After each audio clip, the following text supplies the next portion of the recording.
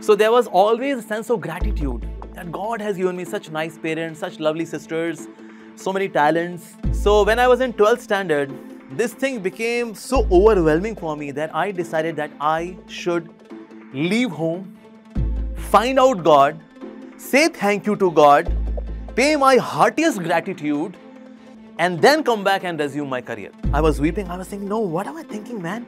I'll spoil my career. What will happen to my parents? No, I should not. No, I should not think about this. So then I wrote the letter to my parents.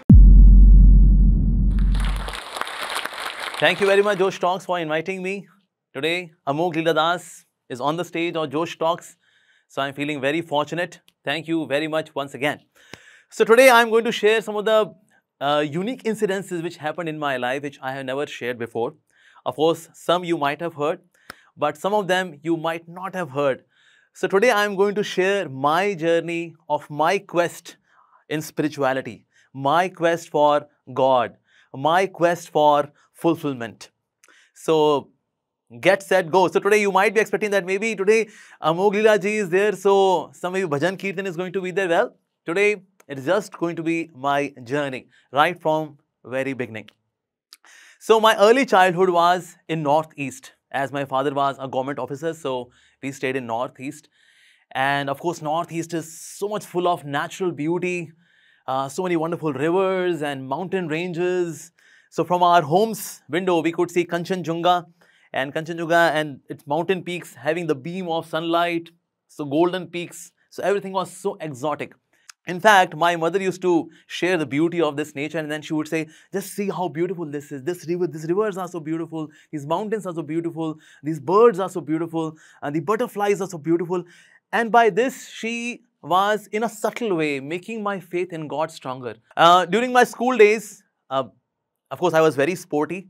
I was like a very normal guy. Don't think that, Amogh Lila Prabhu might have descended from somewhere on higher planetary system. He descended on earth. No, it was not like that.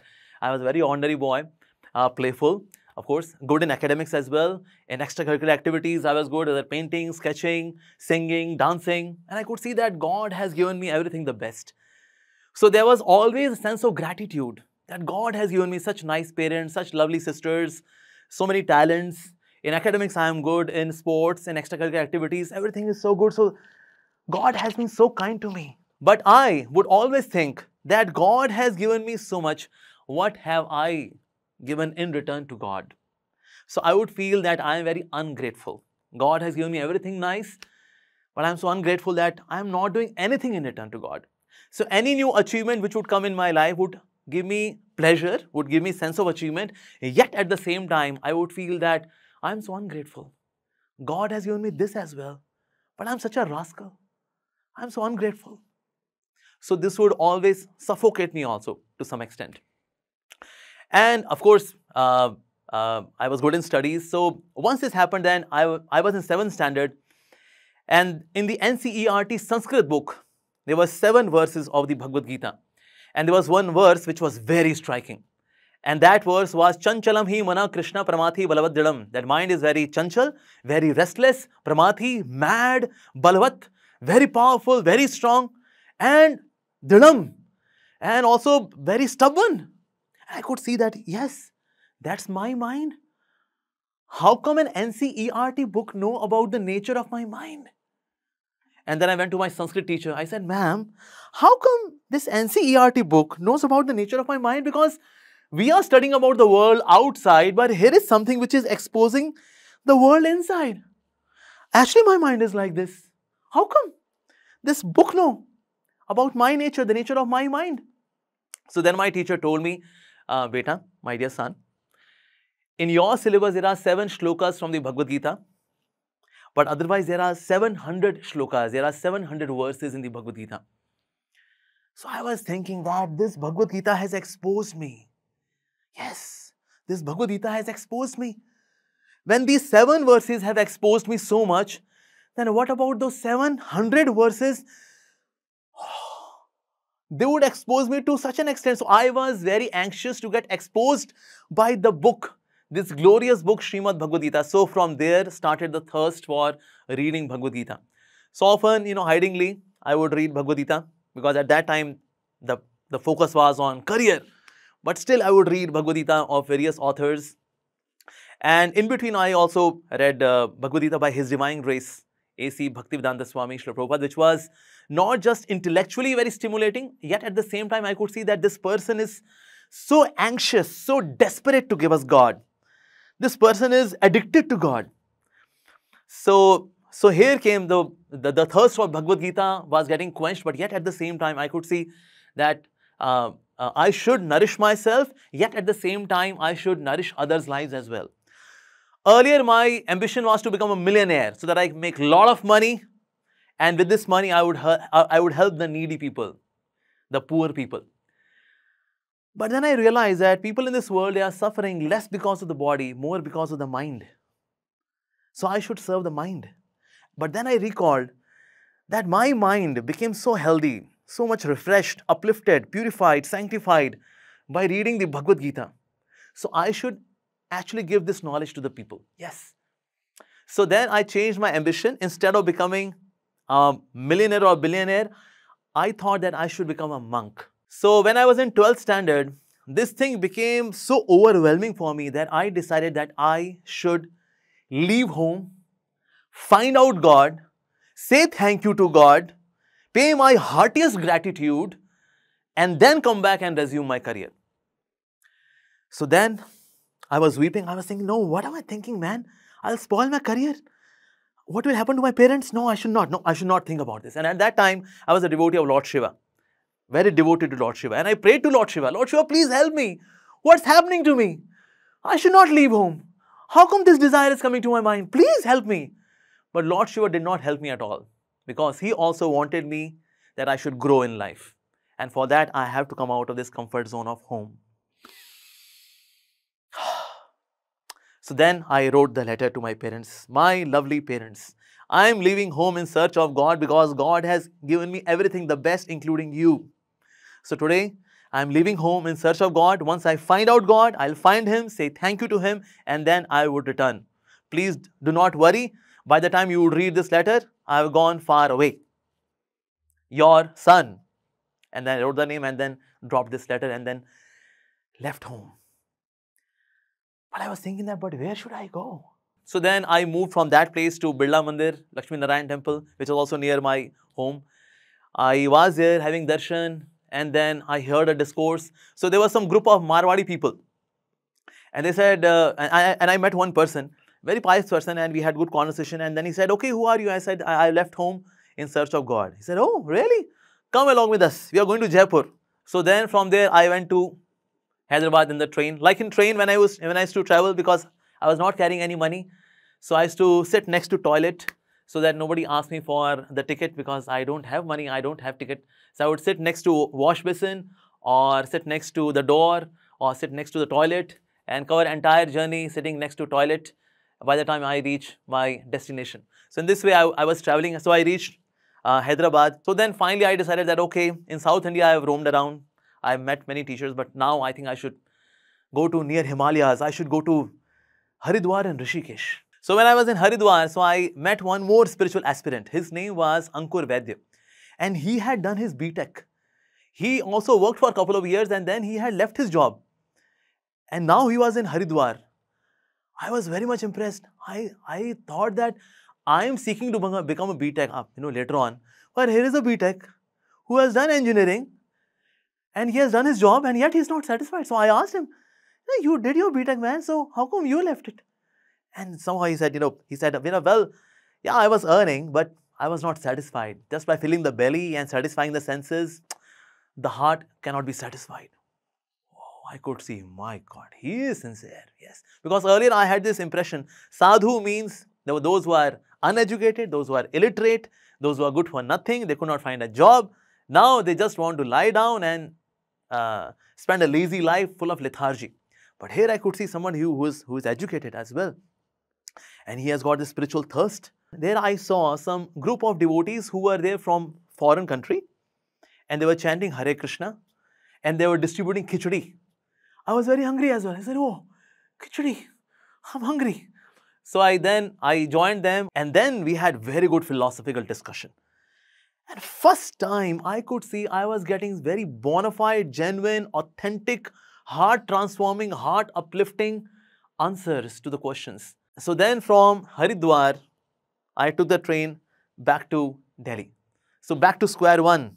So then I come to ISKCON east of Kailash. So I reached there and they said, oh, you have come here. I see. Since how many years are you coming? I said, this is my first day. Okay. So how can you serve you? I said, well, I have come here to join. They thought this guy is crazy because first day he has come to join. Usually people join after many years of practices and all, then they join. You have come here to join. Yeah. Okay. They said, actually, you should go home, keep coming, and we'll see your sincerity, and then after a few years, then you can join. I said, well, I have left my home. Now I have come to join. If you will not allow me to stay here, then I'll sleep somewhere outside on footpath. I'll take rest there because I'm now habitual. In the beginning, of course, it was very difficult for me to beg, to say, can you please help me? So my ego would say, hey, come on, how can you beg? But then I thought, no, I should not listen to this voice of ego. I should beg. Any sincere spiritual practitioner should beg, so I should also beg. So I said, well, I'm habitual of begging, I can do that. If you'll not allow me, I'll go and stay somewhere outside on the road. On the roadside, I'll sleep there then. They could see that this guy is actually mentally gone. They said, okay, you be inside. And then I started getting answers to all my questions, meeting with such scholarly devotees like Madan Mohan Prabhu. So then, after staying for a few months in ISKCON east of Kailash in the year 2000, so then I called my parents. My parents, they came, of course, and there was so much of emotional exchanges. Then I went back home. So then I started preparing again for engineering entrance exam, and then I could crack in many places. Of course, but my parents said, no, you would be in Delhi. All right. So I did my graduation, my BTech in computer science, job as well in a software company. And while working in the software company, I also went to USA. So I was very anxious to go to USA because in India, there is a hype. We should go to USA. USA, yes. But the kind of expectation I had, I was disappointed. So then somebody told me, well, you should go to New York's nightlife, man.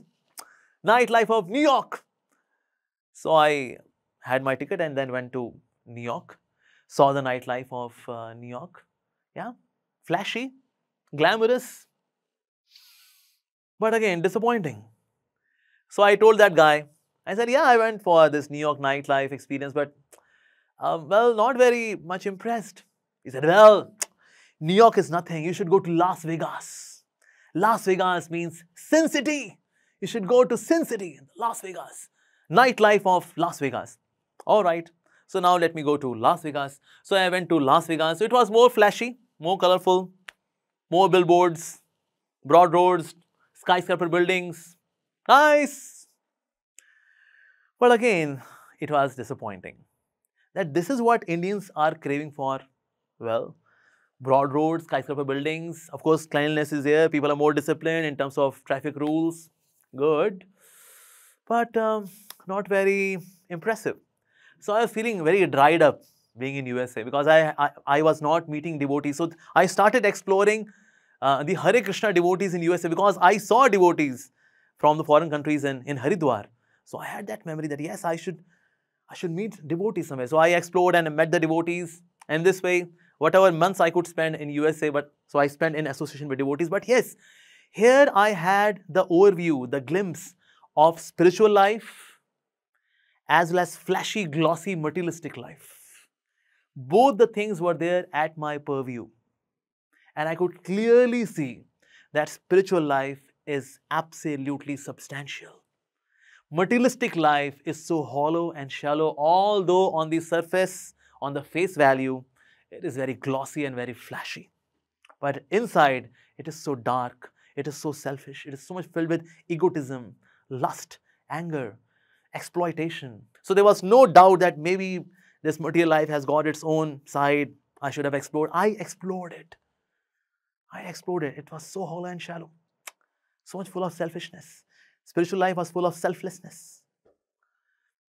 So I decided that, okay, once I'm done with this, my few years of getting money, I would join back as a monk because I got the glimpse, I got the trailer, but now I made this ambition that yes, my desire was to pay my gratitude to God, and the best way to offer my gratitude to God is that whatever God has given to me, I should give it back to God by helping people coming closer to the grace of God.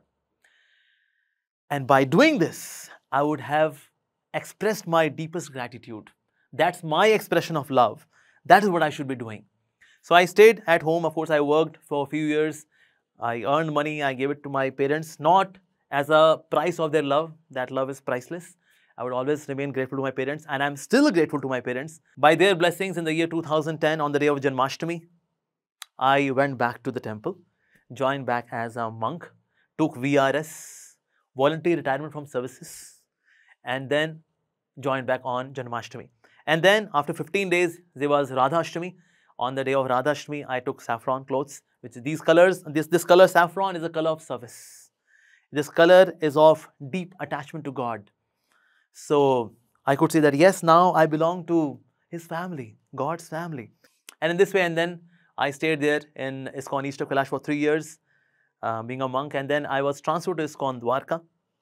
I stayed in ISKCON Dwarka. I'm still serving there in ISKCON Dwarka, Delhi, as a vice president there. And of course, so many diverse kind of services, preaching opportunities, management I could do. Today I'm in Josh Talks. I've been invited here to share my journey. So thank you very much, Josh Talks, for inviting me. So this was my journey, that how I discovered my fulfillment, the avenue of my fulfillment. And I know that this is the avenue of fulfillment for everyone. So always have very sincere motivations and sincere intentions.